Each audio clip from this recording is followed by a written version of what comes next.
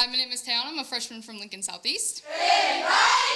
And this is called How to Kick Sadness. You must kick sadness like a soccer ball or a great big football. And as you kick sadness away, it comes right back and hits you in the stomach. Kick sadness like you have no hands and kicking was the only way to defend yourself.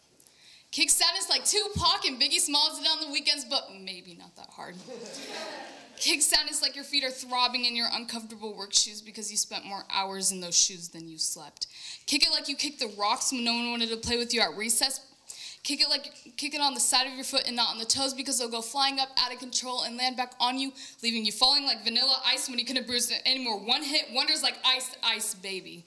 Kick it like you got an A on a test you forgot to study for. Kick it like you got tons of madness and sadness built up inside. But don't mistake your sadness for madness. Kick it like Uma Thurman did when she killed Bill. Kick it like NWA did when they got a girl in a studio, but kick it a little more safely because you don't want to end up like Eazy-E. Kick it...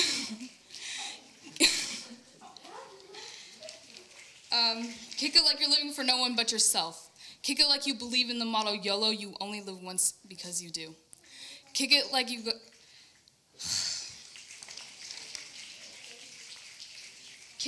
Kick it like you got a paycheck that paid off all your bills. Kick it like your happiness was important, but your happiness was distorted and almost aborted.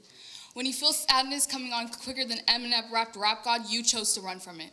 When sadness catches up, pulls you down by the foot, and drowns you in sorrow and misery. When sadness decided it wanted to be in an abusive relationship like Chris Brown and Rihanna when they went public with it. When sadness has drilled many holes into your mind, body, and soul, leaving you feeling like you're some type of construction piece.